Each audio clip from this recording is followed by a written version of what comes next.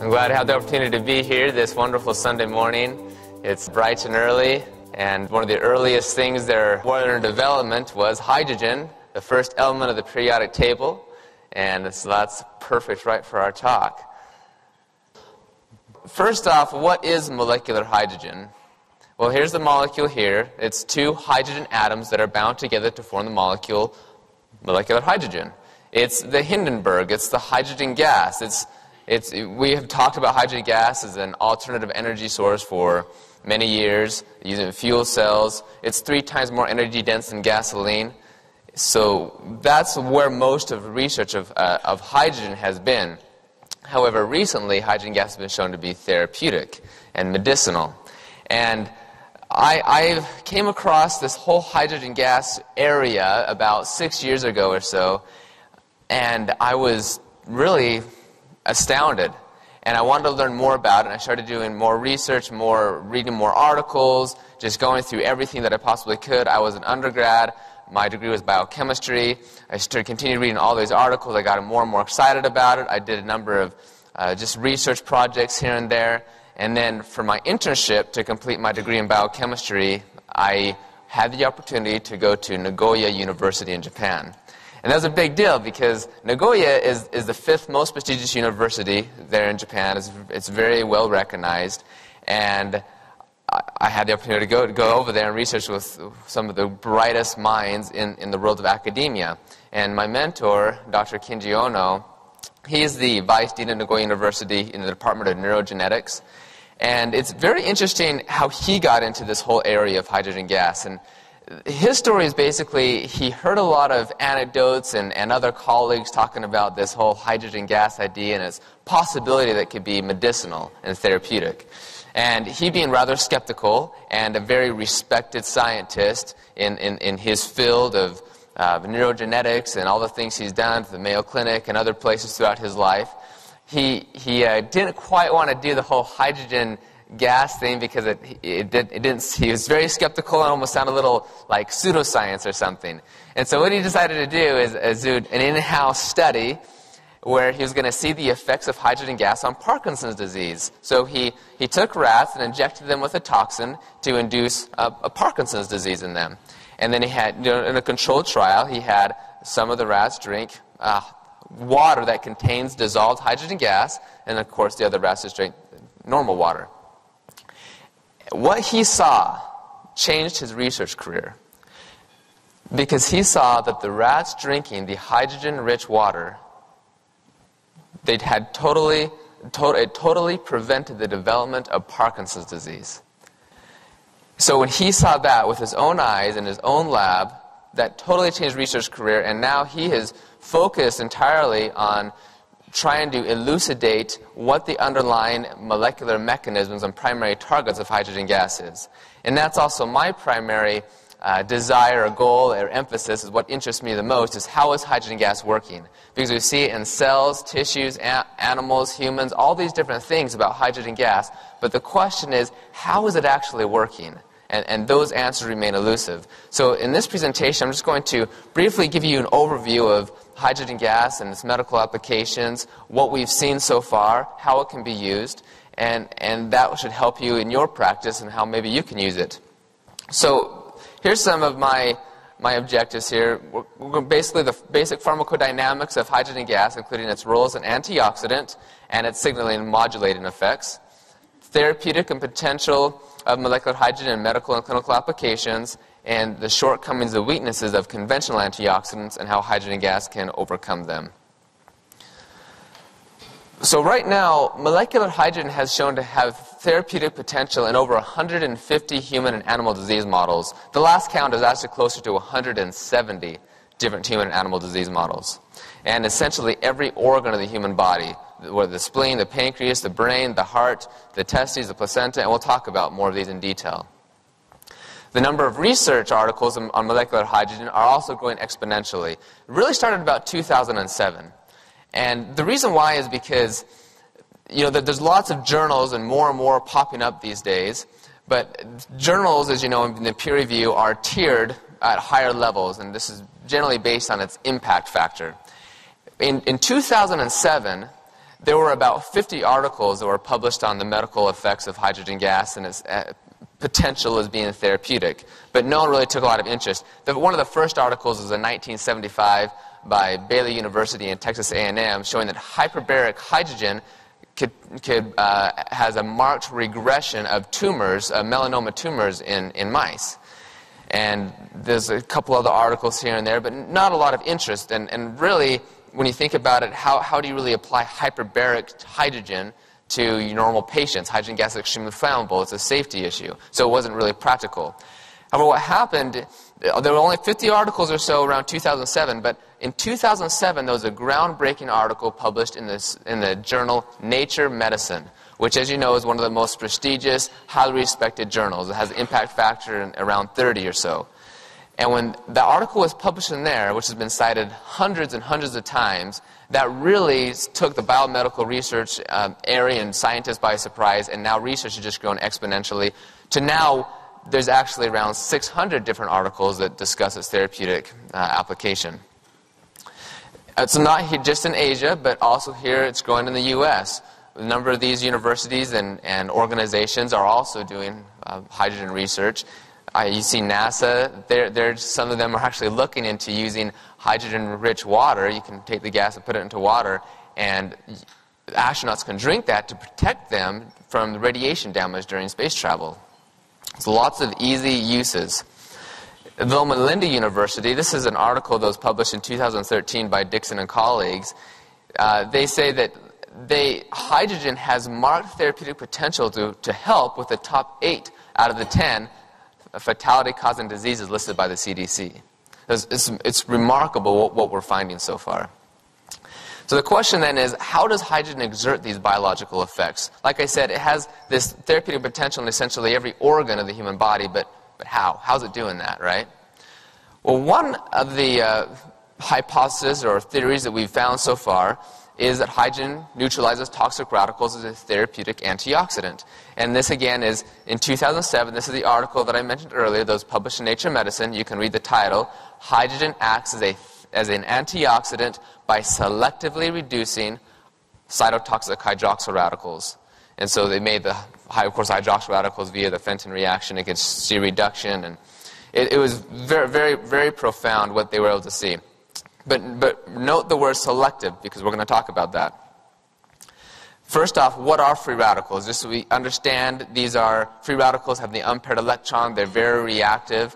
Then you also have the reactive oxygen species like hydrogen peroxide, and a number of other ones that are just very strong oxidants that can cause damage, which, as you see here, they can damage RNA, DNA, proteins, cell membranes, linked to cell death, and really every disease there is, neurological disorders, inflammatory disorders, cancer, diabetes, and the list goes on and on. How are these reactive oxygen species generated? Primarily in the mitochondria, primarily complex 1 and complex 3, the electron transport chain. You have oxygen reduction to superoxide, and then, of course, that can go on to form hydrogen peroxide, hydroxyl radicals, and other oxidants and pro-oxidants, which cause all these damage. But notice, most of that is in the mitochondria inside of the cell.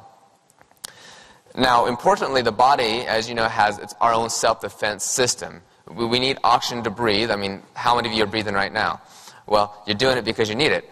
And every time you breathe oxygen, though, around 2 to 4% of that oxygen can actually turn into these cytotoxic oxygen radicals that can in turn be damaging to your body. So we have to protect our bodies from this. So we have various peptides and enzymes to help protect our bodies. As you know, things like glutathione, superoxide dismutase, catalase, and a number of other things. What we're showing, though, is life, in reality, is balanced between oxidation and reduction. I mean, you can even consider it like a battery, a negative and positive charge. Life is totally balanced on this.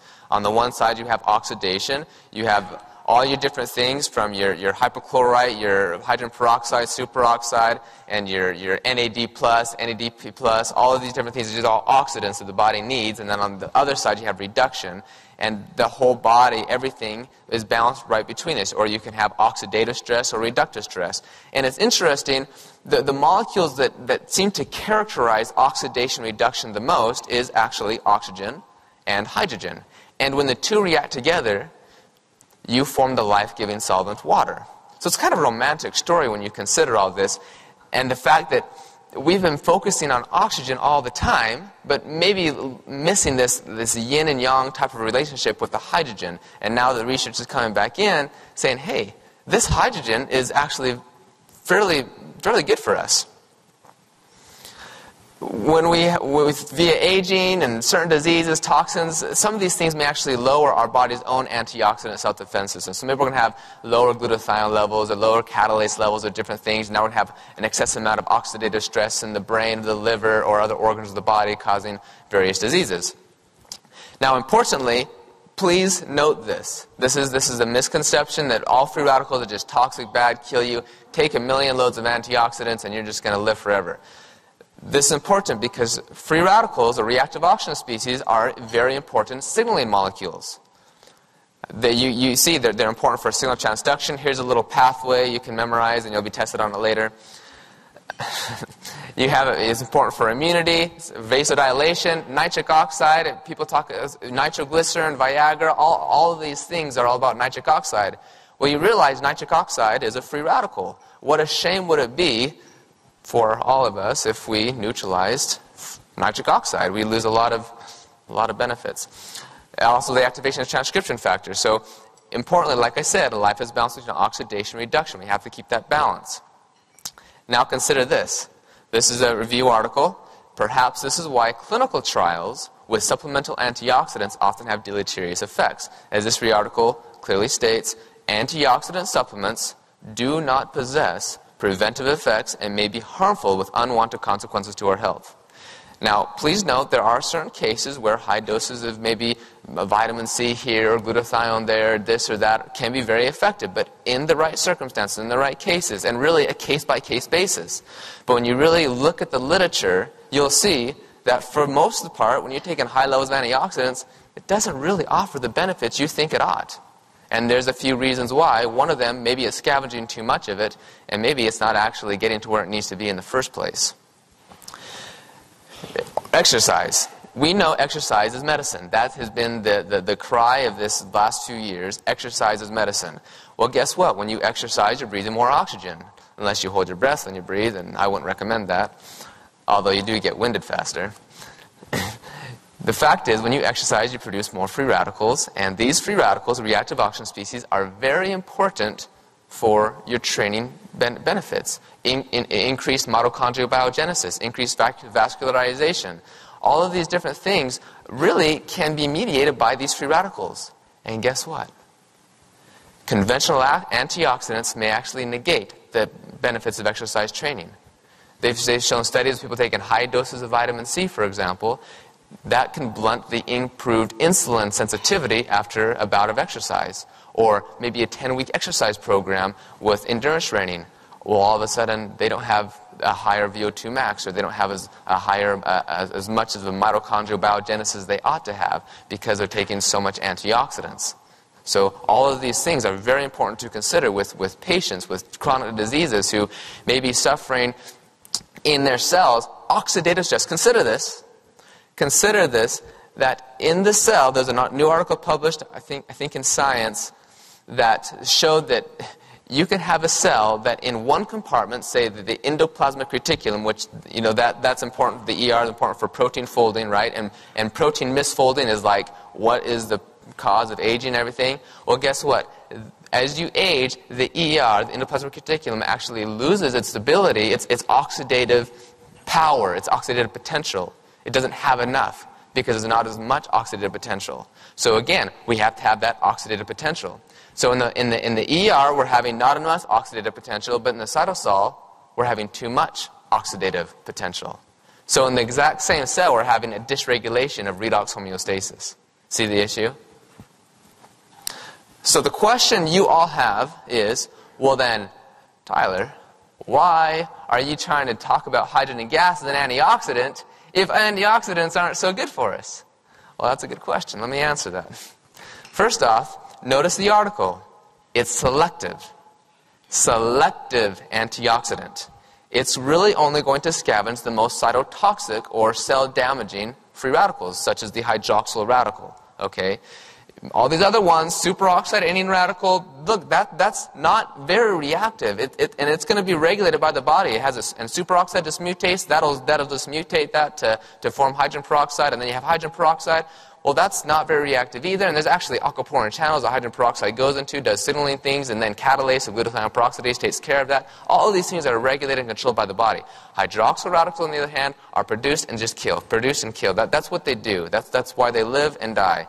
They die killing you. So let's not do that. Let's scavenge those things with hydrogen gas. And this is the other thing. Even if we're scavenging maybe too much hydroxyl radicals, let's do some physics, some chemistry here. Look at the rate constants. Typical radical reactions are on the order of 10 to the 10th. You see the hydroxyl radicals to form hydrogen peroxide, 10 to the 10th. The rate constant of all these ones are about 10 to the 10th. Notice the last one. Hydrogen gas against the hydroxyl radical is 10 to the 7th, 3 orders of magnitude lower. And plus, the concentration of hydrogen gas in the cells is often very low, the micromolar amount. So even at that, you're not going to be scavenging an excessive amount of these important biological signaling molecules. But it can do it under the right circumstances, such as when there's oxidative stress. Not just oxidative things going on, because again, that's key and essential to our whole being. Now, this is a very important slide. And I'm going to talk about each one of these points. Please note what hydrogen gas is and how it's more beneficial than your conventional antioxidants. First off, we have rapid diffusion. Hydrogen gas is the highest diffusivity of all gases, really of anything. Okay? Consider the fact that it's the smallest molecule in the universe. It's just 2 hydrogen atoms, 2 electrons and 2 protons. It's neutral, so therefore it's hydrophobic.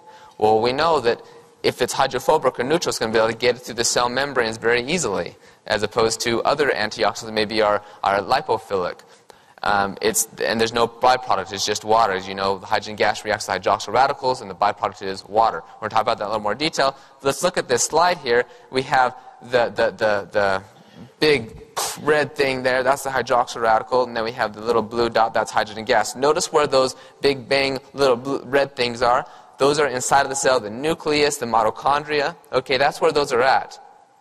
So that's where we have to get those antioxidants. Well, let's look at the blue diamond. Those are hydrophobic antioxidants. If they're hydrophobic, they're fat soluble.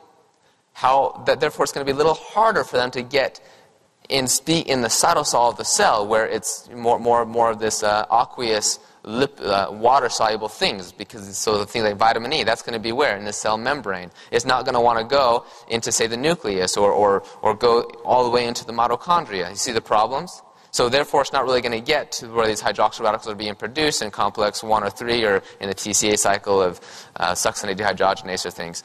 The other problem is hydrophilic antioxidants. Okay, so how are you going to go through the cell membrane? Because remember, that's made out of fats. Well, now we have to have various transporters and all these different things. It changes the whole rate constants of getting the vitamins to the radicals where the problems are actually taking place. So now maybe we can see how we're causing reductive stress in some places and a continuation of oxidative stress in other compartments. Whereas hydrogen gas, smallest molecule. It's hydrophobic, it's neutral.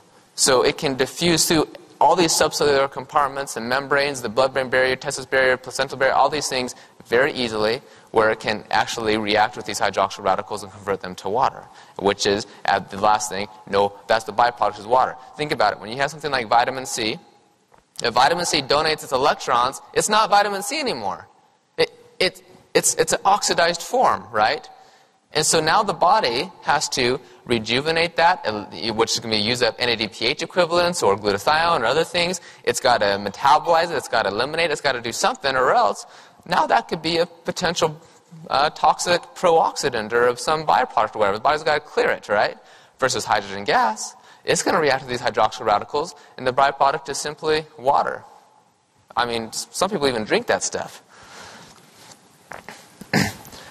Now, importantly, though, hydrogen gas does reduce oxidative stress, because we're talking about all these things about why hydrogen gas is selectivity, the rate constants. Well, then, does it really work? And what I did is, like I said, there's over 600 articles now. I've read every single one of them.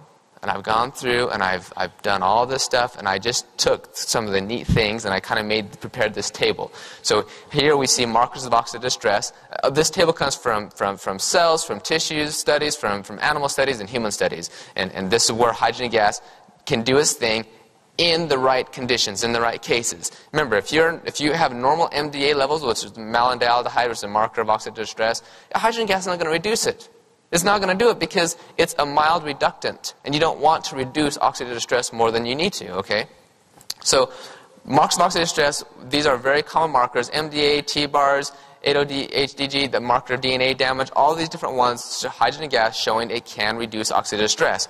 On the other side, check that out, markers of antioxidant status. Hydrogen gas actually able to increase or upregulate to bring back to homeostasis our body's own antioxidant enzymes such as superoxide dismutase, glutathione, catalase, glutathione peroxidase, glutathione S-transferase, glutathione reductase. All of these things hydrogen gas also helps to do, which we'll talk about here in a little bit as well. Now there are three ways hydrogen gas is able to do this to reduce the oxidative stress. One of them, as I said before, hydrogen gas may actually be scavenging these hydroxyl radicals, as is shown in the Nature article, and again, you form water. Another one is hydrogen gas can actually activate what's called the NRF2 or NRF2 pathway, which is it's a transcription factor, right? The whole antioxidant response element part of the DNA. Hydrogen gas can activate the NRF2 pathway, which leads to an increased production of superoxide dismutase, glutathione, catalase, and subsequent induction of heme-1 oxygenase, which again is extremely cytoprotective. And somehow that does it. Notice I have a question mark.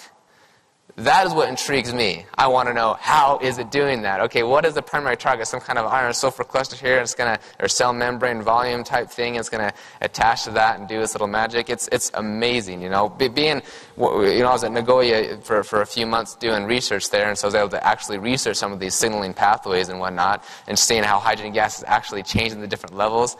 And I'm like, okay, how's it doing it? How is this doing it? It's mind-boggling. It's awesome. Okay, so going on, hydrogen may also prevent this excessive amounts of reactive oxygen species by actually preventing them from forming in the first place via cell modulation. Here we have like a NOx system, NADPH oxidase.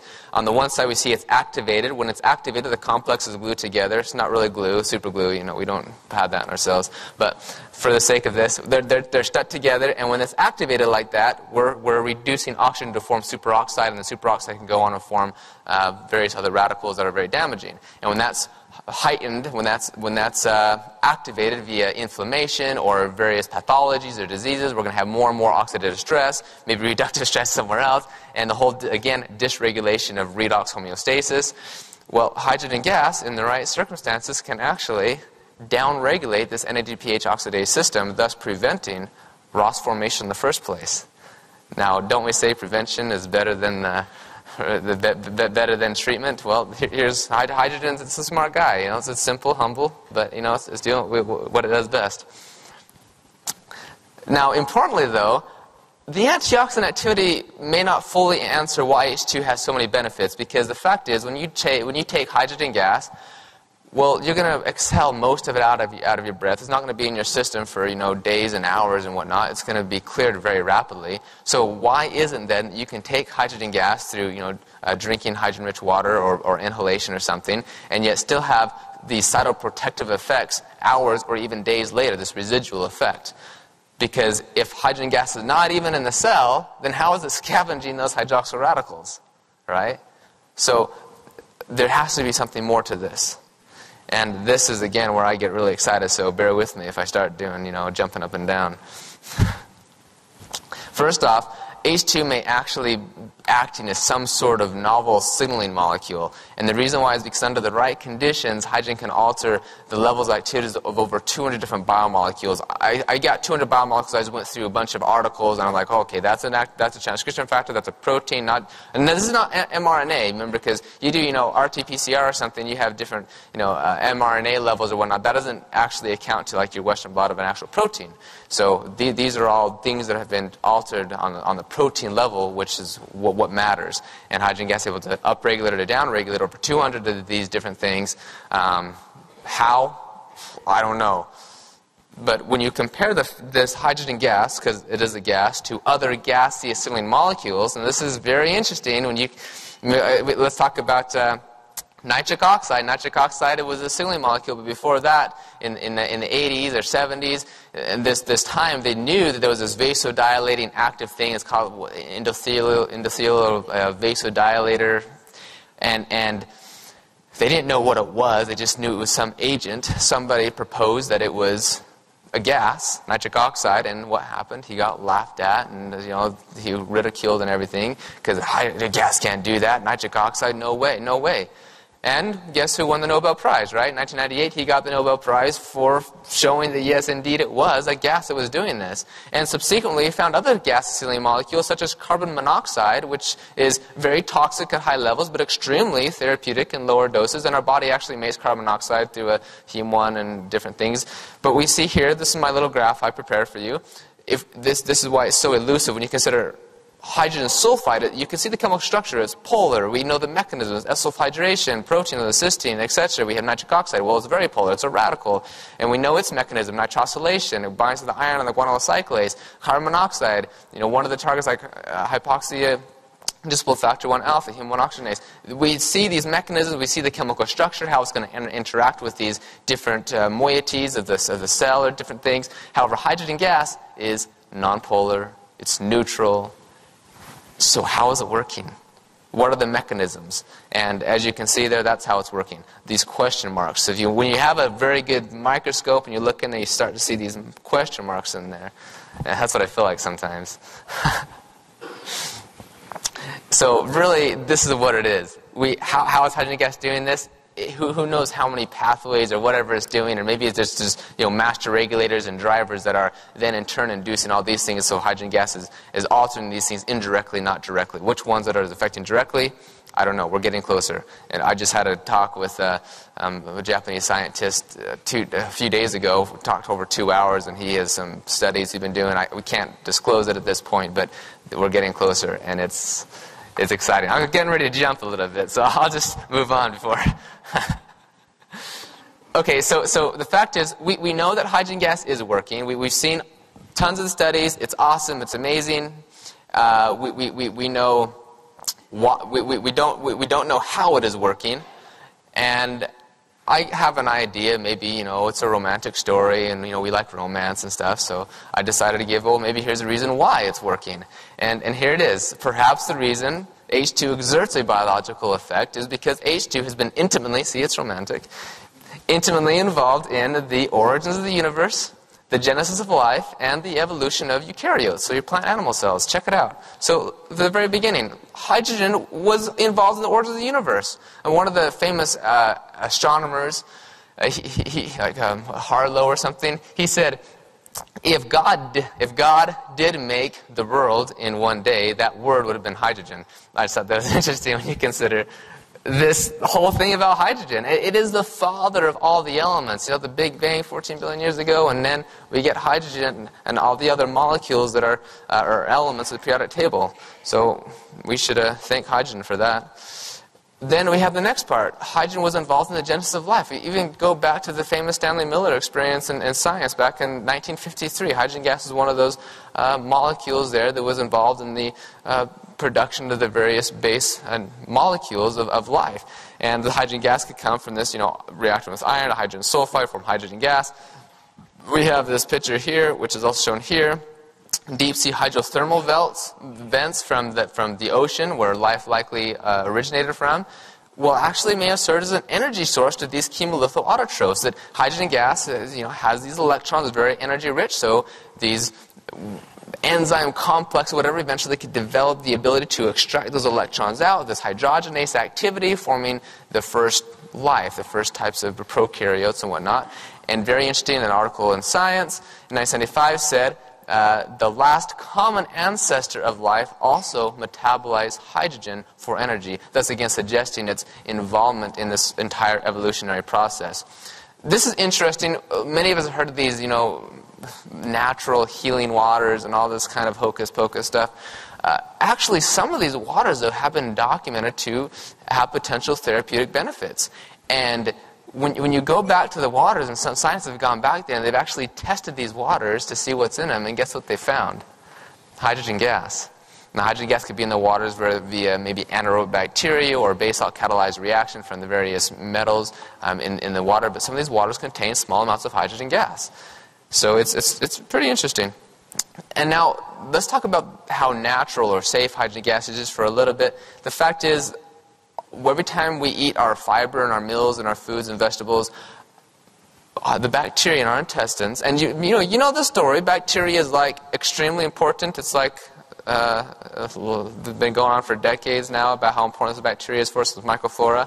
One of the reasons why is because of when you eat your fruits and vegetables or fiber, non-digestible carbohydrates, you're producing hydrogen gas, and you're getting as much as 10 liters of H2 per day, and you have a higher breath ppm.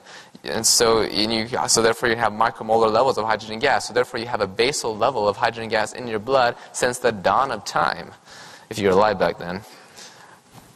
Now, this is so hydrogen gas from your bacteria does indeed have a therapeutic effect. In fact, in 1988, based upon the redox potentials on the Nernst equation, hydrogen gas was suggested to be an antioxidant from the bacteria. And in 2009, it was confirmed by a report from the Forsyth Institute in Boston, Massachusetts, and the University of Florida. This is an awesome study. All they did is they took these, it was just rodents or rats, and they of course had bacteria, the E. coli with what's called the hydrogenase enzyme that could produce hydrogen gas. And when they give lactulose, which is a non-digestible carbohydrate, the bacteria metabolizes that lactulose, produces an obscene amount of hydrogen gas, and all these benefits are seen, protection of the liver. Well, they took the coli, they did a genetic knockout, so they removed the genes that produces the hydrogenase, they put the bacteria back into the rats, and then they gave lactulose. So now the bacteria still has the rats, the bacteria has the rats, that would be interesting. The rats have the bacteria, and they give the fiber to them. So you'd think, okay, they still got the bacteria, so things should be fine, and guess what? The therapeutic benefits are like negated, eliminated, gone. And it's like, oh, that's interesting. Well, when they put bacteria back in that had the hydrogenase enzyme and gave it lactulose, all those benefits were reinstated, thus suggesting that, again, hydrogen gas is maybe a primary method or reason of why fiber is so good for us. Okay? This is crazy. This is awesome. This is from the NICS publication of Physical Letters, Chemistry Letters. This is a hypothesis based upon some physics and whatnot, but actually resveratrol, we've heard about it, is very good for us. Nobody really knows the exact molecular mechanisms of why or how it works, but there was an article that suggests that maybe the benefits of resveratrol are actually mediated by the production of hydrogen gas, because in the mitochondria you have electron leak, and the electron leak can donate electron to parts of the polyphenol groups of the resveratrol, and then you have dissociated electron attachment, and therefore you have production of hydrogen gas, which can then go and scavenge hydroxyl radicals right there where they're being formed. So, and there's a number of other articles that are coming out saying, well, then that's the case, and this one could work too, because you do the calculations, and then, hey, this makes sense. So again, this is kind of groundbreaking stuff here. So method of administration, we have, of course, you do hydrogen-rich saline, so you have saline, and you have full of hydrogen gas in there, and they've done studies on that. Ingestion of hydrogen-rich water, where you can simply bubble hydrogen gas into the water, which isn't too practical. There's methods to get it via electrolysis. They have hydrogen-producing tablets that are made of metallic magnesium, so not like a magnesium chloride or something, but an actual metallic magnesium that reacts with the water to form magnesium hydroxide and hydrogen gas. And many people have been using that with remarkable benefits. Well, they put the tablet in the water, and people can do like a 1 tablet a day daily maintenance. And for you practitioners, if you have looking for somebody with pathologies or whatnot, they can take another 1 or 2 or 3 or 4. The DRI of magnesium is 500 milligrams, and most of these tablets contain around 50-55 milligrams of magnesium or so. So you just put it in the water. If it effervesces, produces a ton of hydrogen gas, and the patient can drink that, and you start seeing a lot of benefits. So it's pretty easy for administration. And then, of course, there's inhalation of hydrogen gas. You know who that handsome guy is? Not that he's handsome, but who's judging? But it is me. I lectured I gave a talk in Beijing at the Biomedical Hydrogen Symposium No, actually, I was there earlier in Shanghai. That's where this was taken at. I was meeting just with the company. They wanted to talk about hydrogen research and different things. And they have this machine. This is a big daddy, you know. And they have these various medical clinics there in China, and people go in there and they inhale the hydrogen gas. And it's amazing the things that they have found. They've collected over 20,000 patients worth of data, case study after case study after case study. I met a woman. I saw a video of her first and the whole thing about her, but then I actually met her when I went to do my inhalation therapy, because I'm actually 55 years old, if you didn't know, but I've been doing hydrogen for a while. So when I went to do I went to do this inhalation, and I got to meet her.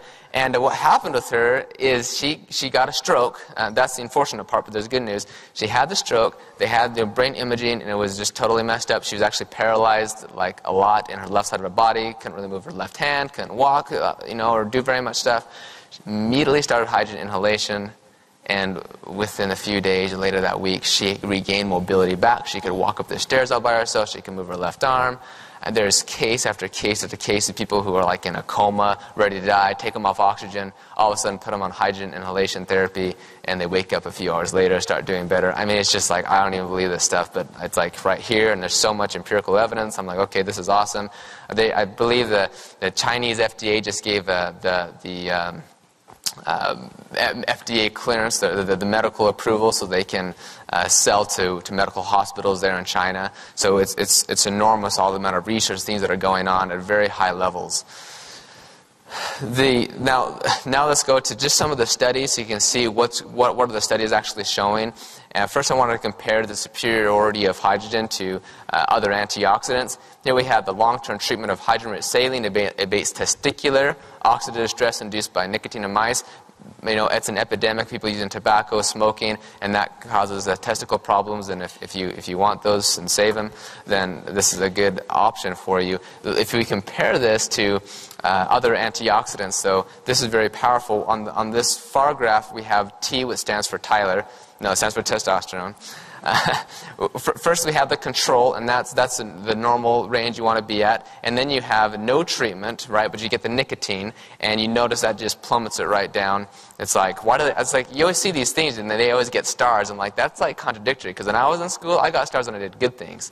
So, just kidding. So it plummets that right down, and then when they give hydrogen gas, it just brings it back up, and no star for you. It maintains that hydrogen gas, the testosterone levels right where they need to be, but when you gave vitamin C or vitamin E, there was no statistical improvements. Same thing with sperm motility and sperm concentration. Again, it was a hydrogen gas showed the superiority of this. A similar finding was found with the effects of vitamin C and vitamin E and hydrogen on the placental function in tropoblasts. So people like preeclampsia, for example, the hydrogen gas was shown to have a beneficial effect on HCG, where vitamin C and vitamin E did a little bit as well. However, if you look at you can go and look at this article, but it was shown that vitamin C and vitamin E actually suppressed cell viability, so they're like not living as well. It increased immune responses, tumor necrosis factor alpha, and other problems, whereas hydrogen gas didn't have any of those side effects. It just had a beneficial effect on HCG. This is very interesting because radiation is a big talk. All the damages come from this. I mentioned like NASA with the astronauts. That's an interesting concept. Here we're showing the concentrations of 8-OHDG, which, as I mentioned, was a marker of DNA damage. This is really cool. When you look at this first graph, there's hydrogen where you have a marker. You're about 0.7 or so. When you give, that's where normal people, right? There's no hydrogen gas is given, this is actually an animal model, but no hydrogen gas is given, no radiation is given, and that's the normal level, if you will, of that marker, right? So you always have just like small amounts of inflammation, that you need to have a little bit of this. So that's where that was. When you gave hydrogen gas and no radiation, look how much hydrogen gas affected that. Not really anything at all. Do you see the benefit in that? You notice when you take like maybe other pharmaceuticals or drugs or just different things, and then that just is going to go in there and just decrease it, or increase it. Well, that could be bad because we want to maintain homeostasis. Hydrogen gas really doesn't perturb homeostasis. If it's where it needs to be, it's going to stay there. And that actually is one of the reasons why hydrogen gas is so difficult to study. With many drugs or things you can take your cell, you throw the drug or the compound in there, and then you can do your study, and you can see how that affected the cell in your in vitro system or something. Whereas with hydrogen gas, it's a little more complicated because you can't as easily do that. You almost have to induce some sort of toxin or some assault to it or something, and then see how hydrogen gas attenuated or mitigated those effects. So you have all of these more variables to look at, because hydrogen gas really does not dysregulate or perturb the normal homeostasis. It's not going to reduce things when it should not be, and because of those things, that is why one of the reasons why it's difficult to study the molecular mechanisms of hydrogen gas. But importantly, this is what you really want to know, is that really big graph there. That's when you gave the radiation. So now we have tons of DNA damage, and the person's dying. It's probably already dead. But when you gave the hydrogen gas, you see it just decreased that very significantly. This hydrogen gas really has a very wide breadth of uses, of course, for athletes as well. Here's a pilot study on the effects of drinking hydrogen-rich water on muscle fatigue caused by acute exercise in elite athletes. This is very interesting. They showed, they had the beneficial on the fatigue. They showed less lactic acid or lactate. There's not really lactic acid, the myth thing. We don't need to get into that. But the thing is, they showed a decrease in lactate. Not that lactate is bad, but what that shows is, remember, when you make ATP, you use the glycolysis, or you use the mitochondria through the electron transport chain. Mitochondria produces a lot more ATP. When you're exercising really hard, you start producing all these free radicals. All those free radicals can make damage to the mitochondria, compromise it. Now you have less ATP out of your mitochondria. So maybe you need to start relying more on glycolysis. And so now you're going to start producing more acid via hydrolysis of ATP and glyceraldehyde 3-phosphate and different things. Now your acid is going to increase. Different things are going to happen. And now you have more lactate is going to be produced. This whole lactic acid, but it's really lactate, is going to be produced. And that's what you see. So what hydrogen gas is showing that there's not as much lactate production. That may be because hydrogen gas may actually be stimulating the mitochondria and protecting it from being damaged. So now you can maintain normal ATP levels. Now you can still rely on your mitochondria for your ATP needs instead of the glycolysis. And of course, when you consider the fact that how important ATP is for everything, ATP, as you know, is the energy currency of the cell. If you put the needs of the ATP in what we really need, you need about the same pounds of ATP that you weigh. So if you weigh 150 pounds, you need about 150 pounds of ATP per day. That's how much is resynthesized in your millions and millions of mitochondria and your cells.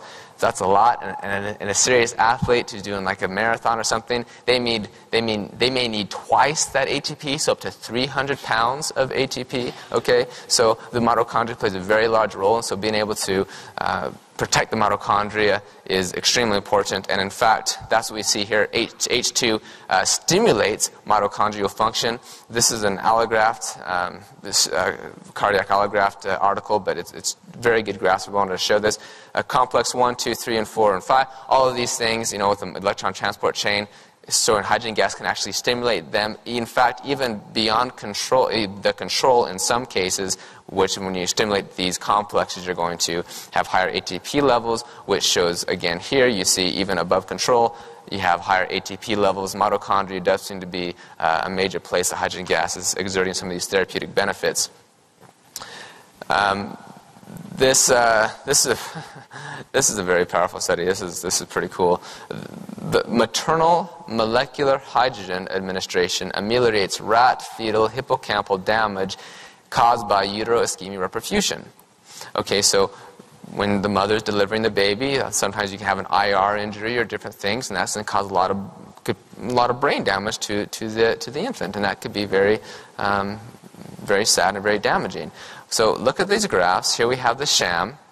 And that means, the delivery went perfect, everything was totally fine. And then you have the IR, the ischemia perfusion injury. And you notice on the x-axis, the degenerated cells are just, very high. They just really go up there because you have this IR injury. Now, then you can have the mother drink the hydrogen-rich water, because you can't really have the baby drink because it's in the stomach, and that'd be kind of awkward. So the mother's actually drinking the hydrogen-rich water, and maybe because, again, hydrogen gas is so small, it can just penetrate the placenta and everything very easily. But look what happened. When the mother drank the hydrogen-rich water and the IR injury was given, it made it as though it's like the IR injury never happened.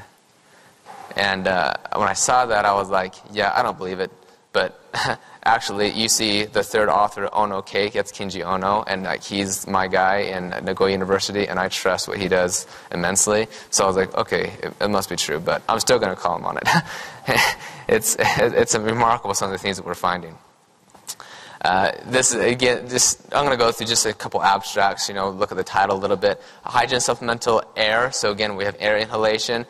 Actually, can reduce the changes of pro-oxidant enzyme and gap junction protein levels after transient global cerebral ischemia in the rat hippocampus. So again, back to the neurological issues. This one here had the expression of COX-2 and the connexins and proteins were actually upregulated, while the neural nitric oxide synthase, which can cause a lot of damage if that's too high, was actually downregulated after 3 days after the injury that was given. So hydrogen gas, again, helpful in this area. Molecular hydrogen in drinking water protects against neurodegenerative changes induced by traumatic brain injury. This is from the University of Washington and Wisconsin and a couple organizations.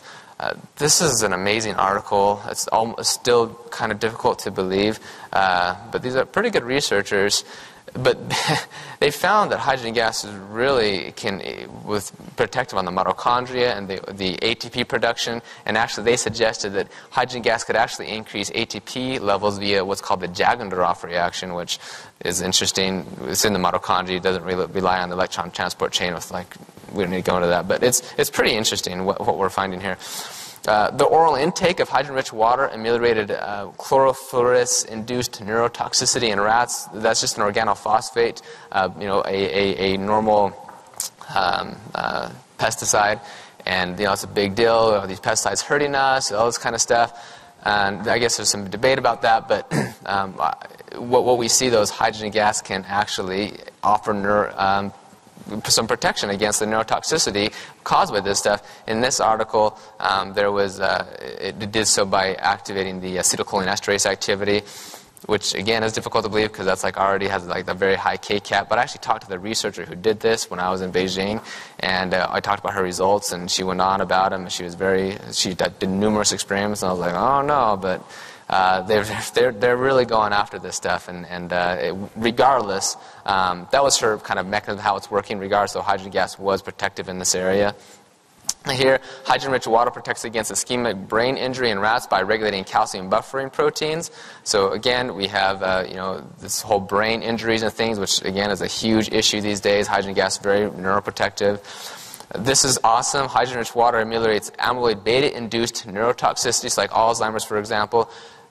This is through the upregulation of SIRT1 FOXO3A by stimulation of AMP-activated protein kinase SNK and MC cells. So that's awesome because, of course, the SIRT1 protein is it's okay, I understand. It's awesome, though.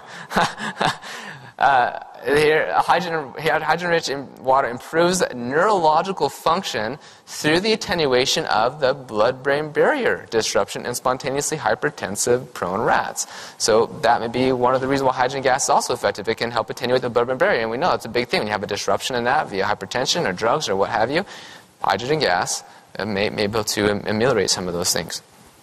Oral hydrogen water induces neuroprotective ghrelin secretion. Ghrelin, the hunger hormone, right? This is very interesting. You've heard about the benefits of fasting before, the intermittent fasting and different things of this nature. Well, one of the reasons that fasting is beneficial for you is because you increase ghrelin. And ghrelin acts as a second messenger, is extremely protective, neuroprotective, has lots and lots of benefits. So one of the reasons that fasting is good for you is because you have ghrelin.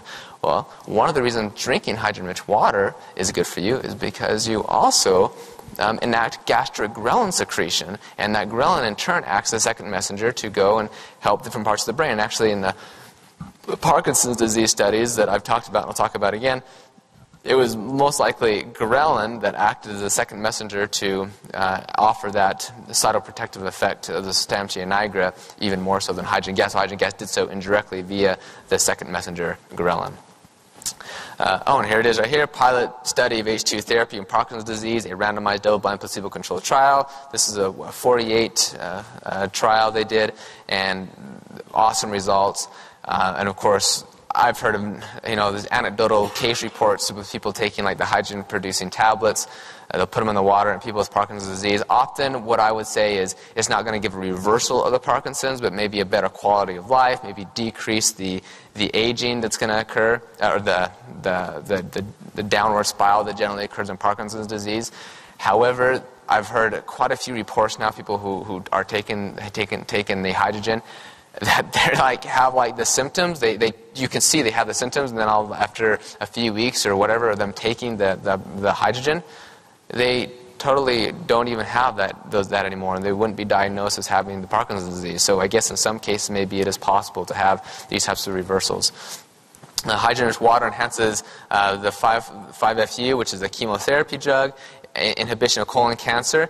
This is very powerful. Chemotherapy, widely used. It's very toxic, of course, to cancer cells. Hopefully that's the goal, but also to our cells. And first off, a lot of studies are showing that hydrogen gas can actually protect the negative side effects of various chemotherapy drugs, like renal-induced neurotoxicity, some different things. So hydrogen gas can protect against the negative side effects of drugs like aspirin-induced gastric mucosal injury, chemotherapy. In this study, hydrogen gas actually offered an additive effect of the chemotherapy drug, where this is a colon cancer in rats, but hydrogen gas, when you gave the drug, there was this much effect, and then you gave hydrogen gas and the drug, there was an additive effect, and hydrogen gas alone could help a little bit. And it depends on the cell line of cancer. There's a lot of issues with cancer. That's why it's called cancer.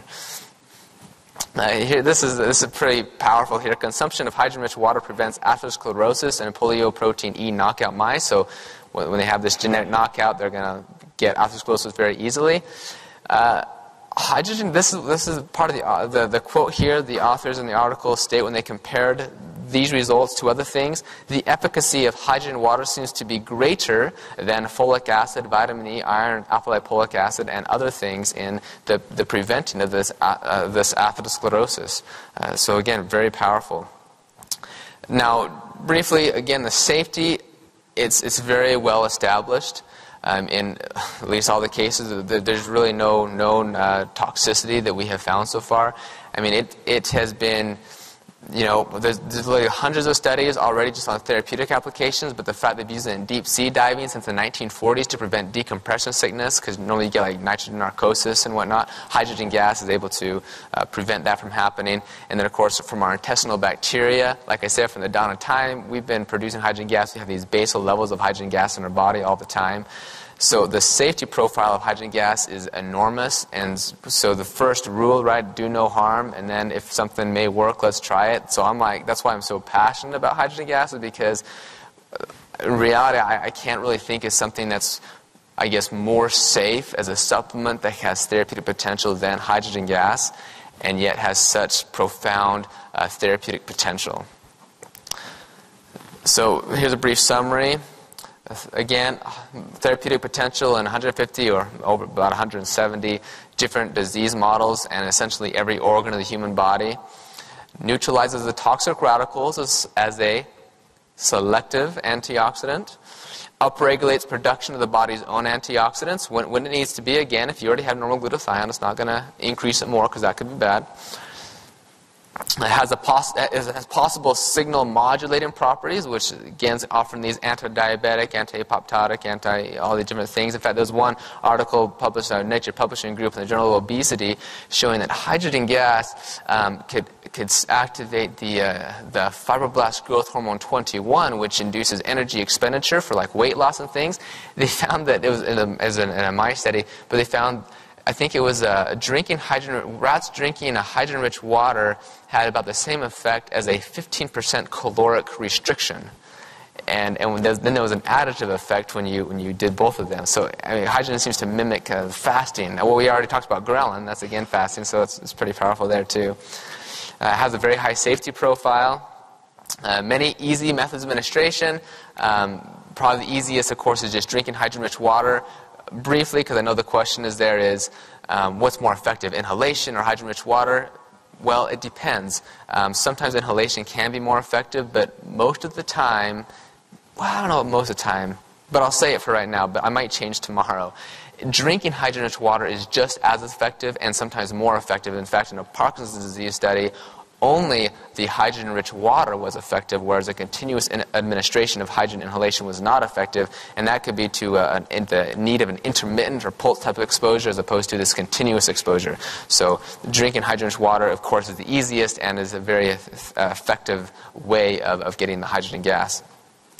So this is kind of my prediction. The market is generally 10 years behind the science. That's kind of what we see in like a lot of different things out there. So 2007 is really the beginning of focused research on hydrogen. So I kind of predict by 2017 will be the year of H2 awareness, where just more of the universities and people will be like, wow, let's use this, let's do clinical trials. There's a lot of clinical trials that are underway or starting right now, mainly in Asia. And so when those get published, I mean, it's just going to really just take off. So here's some references. You can write these down really quick. So join the Hydrogen Revolution. This is again, the nonprofit foundation, Molecular Hydrogen Foundation. We only have like 2 minutes left, so if there are like a question or two, you can answer them. Of course, I will be out there at a table, and I'll answer all of your questions there. So thank you very much for your time, and I had a pleasure being here.